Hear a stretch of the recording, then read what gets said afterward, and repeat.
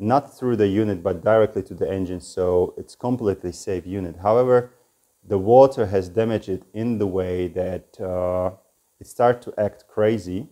Pull the trigger and the car and the engine goes rah immediately.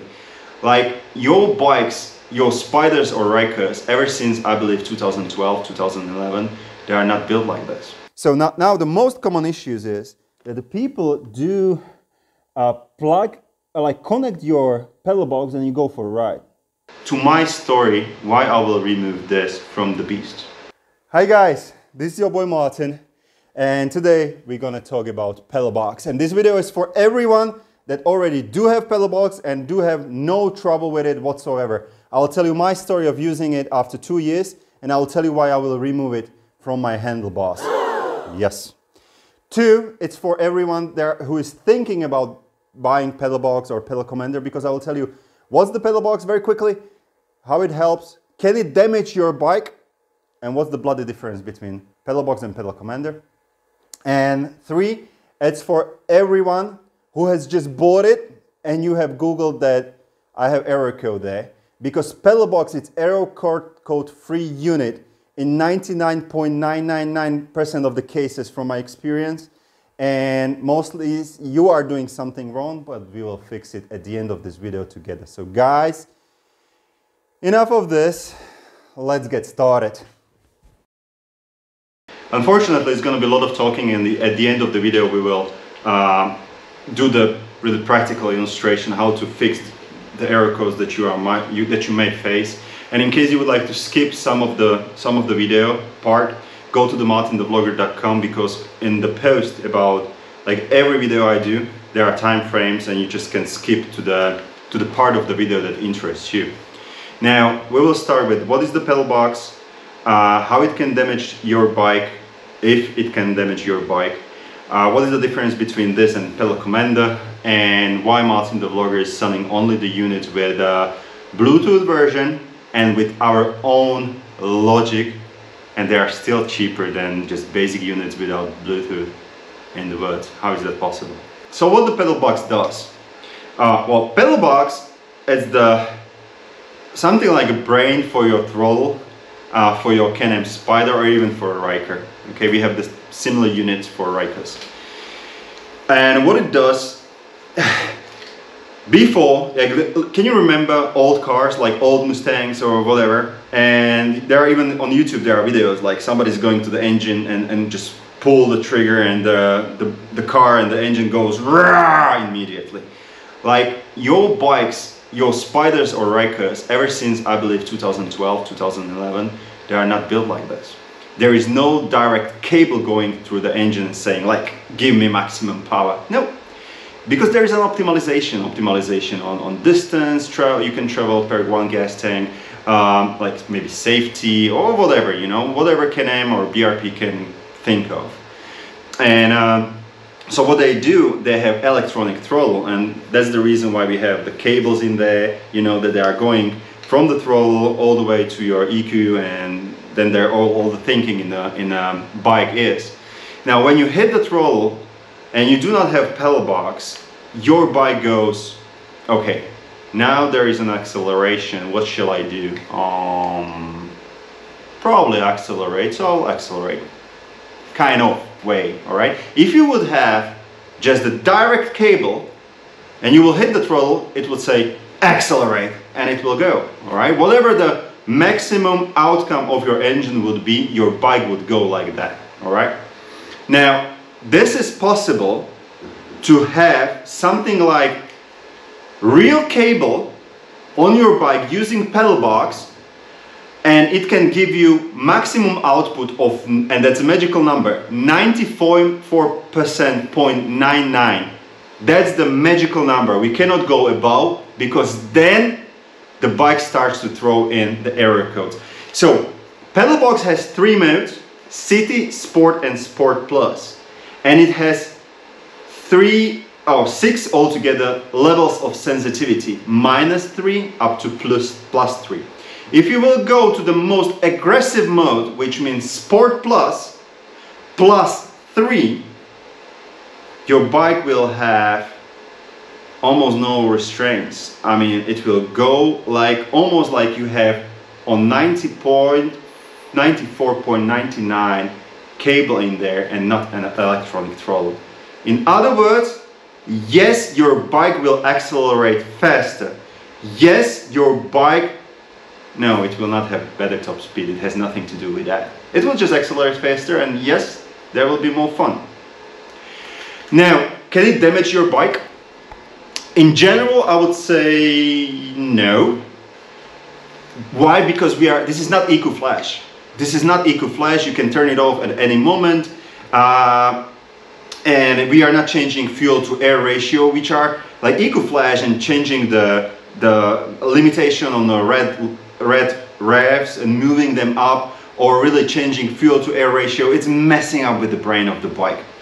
However, just think logically. In case you would accelerate faster than how it is designed before without using this thing, I mean, obviously you are using the bike more, therefore that can be something that is harming your bike a little bit more. But again, for me on F3S, on the Beast, I'm MartinTheVlogger, I ride crazy. I do not ride on the most aggressive mode +3 all the time. I just ride really like when I'm having like top fun. Normally I ride in city +3. In many cases I ride Sport Plus, alright? So that's about how it is damaging or possibly can damage your bike. Now, what's the difference between this and PedalCommander, and which unit is better? This one is better. Because I'm selling it, now you may think, oh, Martin is selling it, so he's telling us PedalCommander is not good and he's in a fight with Sling Mods and he will never... Yeah, PedalCommander, don't get me wrong, PedalCommander, it's great unit. It's good, it gives you fun, it works similar way, it gives you almost the same fun. There are two disadvantages that they haven't been solved since 2017 when they came to the game. This unit, and I will actually get to the trouble. Fuck, I'm talking a lot anyway. This unit is almost like the whole unit is water resistant. Almost like the whole unit. There is only one bloody thing that it's not, and it's this top pin, and I will get there. And PedalCommander, the whole unit is fragile to water, so you cannot really run it on your bike. That's one thing. Alright, but I will not run this unit anymore on my handlebars, so it's kind of, let's call it equal, alright? However, what's more trouble, and actually one of the reasons why I'm recording today this video is because yesterday I have received an email, like, Martin, I'm running PedalCommander. I was like, fine. And I have limp head mode, so what I can do. The problem with PedalCommander is that there is not a functionality that it will learn your throttle. And actually PedalBox can learn your throttle and learn the signal. And that's very important. Actually, that's the most of the trouble with the PedalBox and wrong pairing, because you need to do pairing and when the error codes are coming from. So, in other words, PedalCommander, you plug it in, and when the error codes and limp hold modes usually happens is when you're riding the most aggressive mode, because that's the really, like I told you, the magical number is 94.99%. like we can't go over that number. And every throttle, every single bike has a different voltage in the throttle through the cables, and PedalCommander simply cannot learn that logic, and that's where the trouble is coming from. All right, PedalBox learns every single bike. You can buy it, you can sell it, because you can reset it, and the new owner can again learn his throttle. So that's a great thing. So that's why we say it's error code free. Now, last thing in this long section is why the heck MartinTheVlogger is selling only Bluetooth versions. He's saying he has his own logic, and I believe, I'm not checking competitors, I don't care, but competitors, many of them are my friends, but I have it, I believe, cheaper. even compared to this basic unit. Why? How it is possible? And by the way, guys, if I ship worldwide, I optimize the value of the box, just saying, for the customs purposes. Okay, anyway. Because this unit is made in Germany, because my friend, partner in crime, has developed this unit for Can-Am Spyder and Ryker. He has done it. We were the very first ones to sell it. He was the very first one to sell it, and I then partnership with him. And we still have our own logic. That's the reason why the port is in there, because we can record our own logic. PedalBox is using their own logic, and whatever item, whatever PedalBox you can buy somewhere, it's a different unit than our unit, all right? Because it's made in Germany, well, because it's made in Germany next door, we have it for much better prices, and we have agreed on a deal that, yeah, we buy a lot, we get a great prices, and we have it for the price. Like, our prices are only for the Bluetooth versions. So many people do ask me if I have the Bluetooth version, because it's almost like crazy, like my price is much different. And yes, we have only Bluetooth version. The first line in the description says, I think a Bluetooth app or whatever. It's just the most luxurious version. Now, guys, to my story, why I will remove this from the beast. From, not in general, just from the handlebars. So here is the beast on the next side, next part of the shop and tour and rental agency. And of course I was riding like this, and I told you why in other videos. And I was riding like this for 2 years, and today it's going away because I will put their navigation system as well. So that's the one reason, but the more important is what has happened to me, and listen to me or not, believe me or not, it's your call and it's your decision at the end. I don't care. So let me put you here and let me tell you the full story. And of course, what you can see, this is our tour and a rental bike, the Can-Am Spyder F3 Limited Special Series, and it's one of 5 that we have right now, but in June it's going to be one of 6, and we tour the Europe on these bikes. So in case you would like to experience this, come here. And why I'm actually recording these videos now about PedalBox, because we are throwing in the PedalBox on this bike. Why? Because my bike needs to be to MartinTheVlogger standards. I know it's a fun unit, I know it's a safe unit. So whatever I'm going to tell you right now, it doesn't mean that the unit is not safe. It's just how you will use it in terms of kind of safety. Okay, enough of this. Let's do what has happened to me. So for 2 years, what I did, and I told you, we are using our own logic, and how we are putting it in, let me see, the light. So you open this up, there is a micro USB port, and we basically teach the unit, because this unit is absolutely the same unit for Honda Civic or whatever, okay? It's just the logic is different. So we put it in there. So what I did is that I silicone glue it, and I even told you in a few videos, like just silicone glue it, put it on the bike, and you're all fine. It was fine for 2 years, and I still stand behind what I said. However, you know, I have 2 small kids, and I teach them like even father can be wrong. And if I'm wrong, I say, I'm sorry, I'm learning from it. It's okay. So was I wrong? The thing what has happened to me after 2 years, and I say it like this, water will find its ways. And I know that there are some units, even my friends are selling it that way. I told them they might be facing issues in the long run. Don't do it. They don't listen, it's their call. What has happened to me, I have silicone glue it. I did it I believe in a very good way.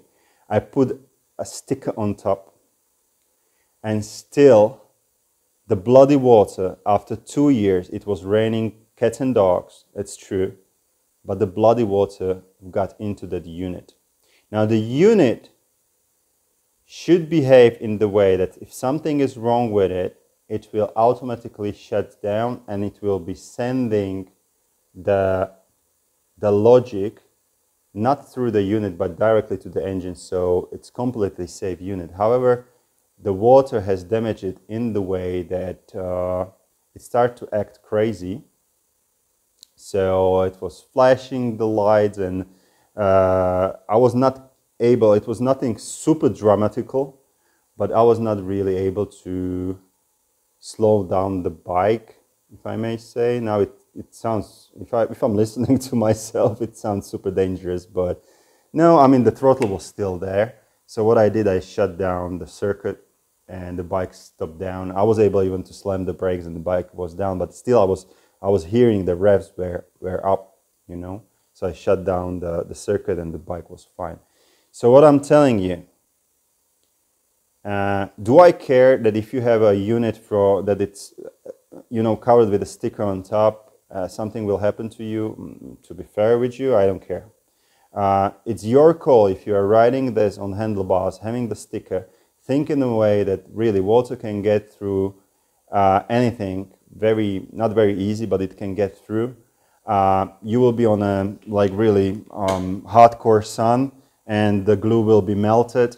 Then the bubbles will be created, then the water will get in. Don't get into a trouble, okay? What I'm saying is it's much safer to hide it. So what we will do on this bike, of course, I don't want this unit to be visible for everyone because not everyone is skilled enough to ride with the pedal box. So I will only allow it for those people that they are skilled enough, and we will hide it, and we'll be using a Bluetooth in order to be able to configure it for the skilled riders. Otherwise, it will become always completely off. So it's not a problem. Now to the error codes and how to pair it with the Bluetooth, and how to avoid error codes and what you can be actually doing wrong. Now the very first experience on error, it happened to me only once, and actually very recently. It was the wrong plug-in in the pedal box, and it never happened on F3 models because it's very easy. I mean, the connector that you need to plug the two cables in, it's in here, all right? So it's sitting, like here you have the fog lights, it's not here, it's hidden here, and it's sitting there, and it's the only cable and only connector that it will accommodate our plugs from PedalBox. What has happened, I have installation video on RT20 Plus. For whatever reason, we don't know yet. I don't have even time to investigate, but the cable that was there, that's supposed to be a throttle cable, was not a throttle cable. Actually, it was a cable from dashboard. And what has happened? The dude has plugged it in because he thought it's the correct cable, because it was on its place where it should be on RT20 Plus. The pedal box went flash red and then completely died. So, of course, we have helped the customer because MartinTheVlogger is doing support different way, but even it was not our mistake. Just a little bit of promo here. Hopefully you can see it nice. Good. So now the most common issues is that the people do connect your pedal box and you go for a ride. The pedal box can work, but in 80% of the cases it will shoot error codes, engine light will go on, or even a limp home mode.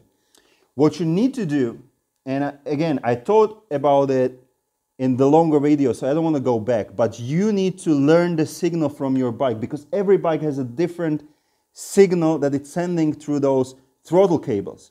So you need to pair your pedal box. By the way, hey, everything is written in this box, but yeah, who is reading manuals these days, right? Good, so what you need to do, usually it will come like this, I believe. So hold it for 3 seconds.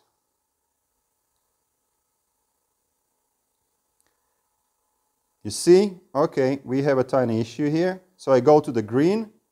Good example, actually. 1, 2, 3. Good. Now, actually, very good example. Love it. So now it's flashing like this. Now I'm in the pairing mode. What you need to do, you need to, let me go this way. You need to go all the way to the max and release. Now, you see it's on the green. Again, go all the way to the max and release. Go to the max and release. Go to the max and release. I don't know why, but sometimes it goes to the max on the first push.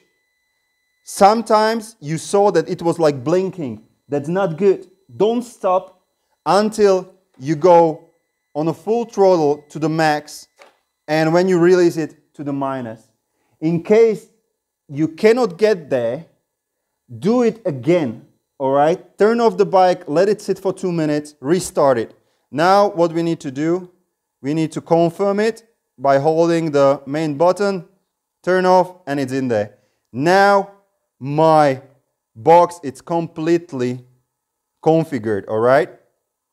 Of course, a little bit of manual. Whatever I will record to the box, like red one, it's a Sport Plus. So white, it's off. If I'll go to the city mode, I have last time set it up to +1, it's there. I have set it up the Sport Plus as a -2, it's there. You know, it remembers, all right? Now let me go through the Bluetooth pairing.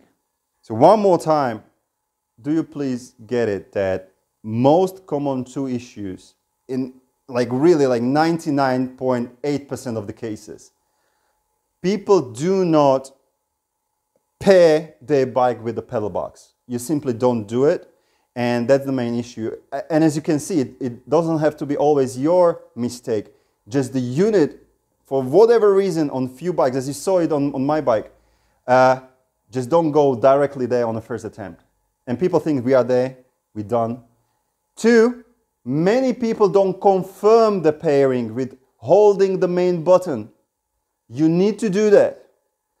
3, many times, it's the most common issue is that when you hit the throttle, your throttle is not set up that it will go all the way up to the latest red actually mark. So like this, all right? So you saw it like this. That are the most common issues, guys, okay? If you have a limb home, if it's error, it's one of these issues, trust me. Hopefully it's that. Now, Bluetooth, the Bluetooth pairing. All right, this is a great example because I have several phones, and on this one I do not have the pedal box. So you need to type DTE, that's who is making the pedal box actually. Go to the DTE pedal box. By the way, one thing I almost forgot. Of course, you don't have to start your bike when you would like to pair the pedal box. It's enough to have the ignition on, all right? You don't need to start the bike. So DTE systems, install it. Fast forward. Click open.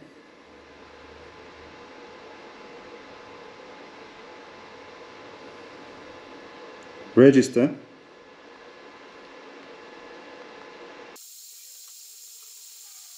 We need to go to the mailbox. In the mailbox you have registration. You need to confirm.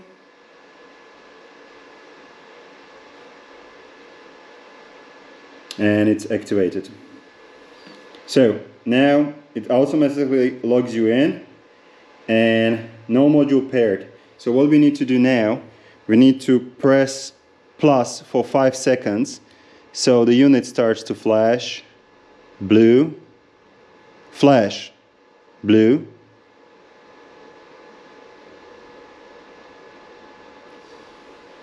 there we go.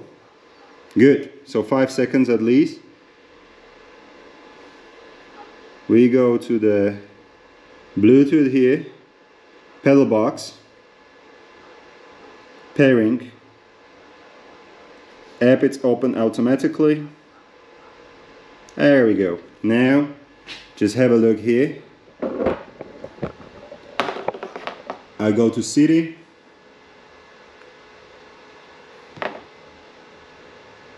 And it changes to city.